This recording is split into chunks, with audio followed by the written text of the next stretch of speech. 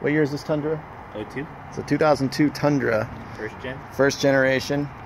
And a lot of other vehicles, including Tundras, the door gets loose, flops up and down. You can see the movement right here.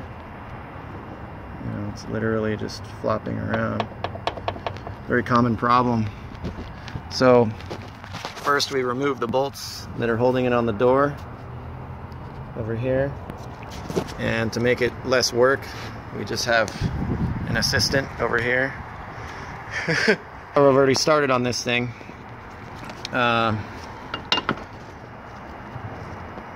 It's basically what it is here. It's just a pin, and on both sides it's there's no nut or anything, so you have to actually grind it off.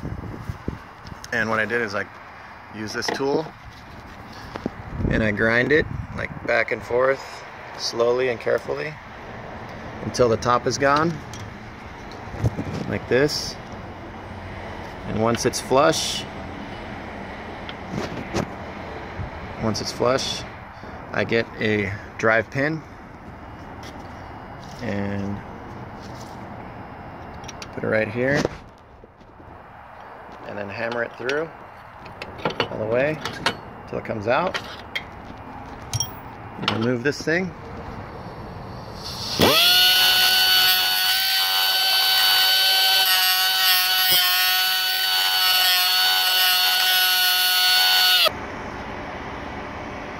Alright,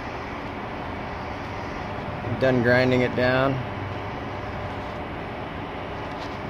It's flush. It's ready to get knocked out with the driver pin.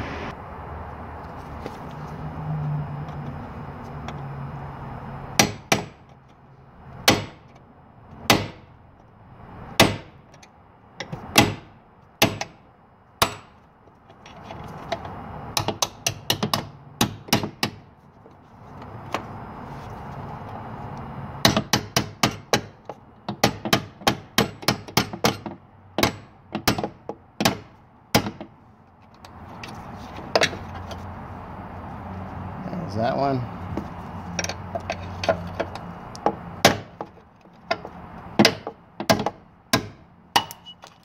Yay! And these are the bushings that they come with. These are plastic pieces of crap right here. Toyota quality right here. But this is the same as I think 350Z I've seen this problem on recently, and some other Japanese cars and some other cars. But this is the kit for the Toyota Tundra. What range is this Tundra? 2000 to 2006, and I also believe it does a Sequoia as well. 2002 to 2006, and the Sequoia. This is the part number. It's 38470. Dorman. In the help section, you probably get it at AutoZone or O'Reilly's or something. Advanced Auto Parts. And this is what you get in the kit. This pin right here. A nut, and these are actually metal, so you push these on. I'm not going to do it perfectly for you, but you put these in here, and then you line this thing up like this. You tap this in a little bit, and then use a nut and tighten it down.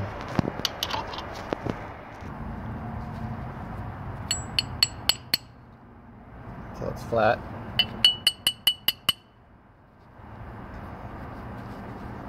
You're going to have the surface on the outside. I found that these are not perfectly smooth once installed, so I press it in first to make sure it's smooth.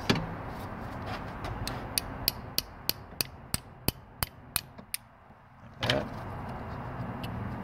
Okay, now it's ready. There's a little stopper right there.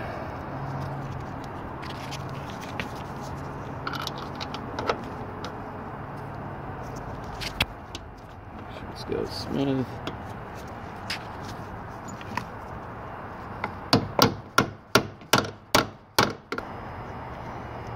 Alright, now that I hammered that flush, Install the nut on the bottom.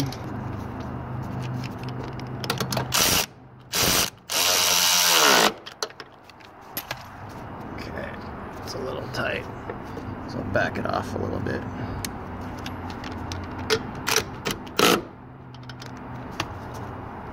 Okay, that's smooth, and it's not, doesn't wobble at all. Anyone can do this at home. You just probably need an assistant like I have. You need a 13 millimeter for the nut that comes with the kit. You need a 12 millimeter, preferably just a open end or box wrench to take these out. There's 4 of these in the door. These bolts have little steps on them.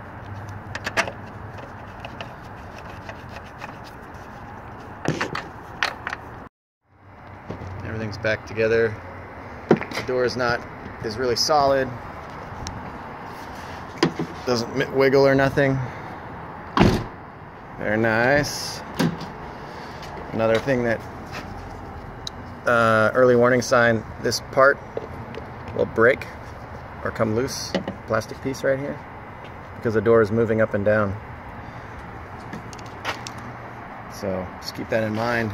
I actually had to cut this open and weld it a new nut on the inside. That was not fun.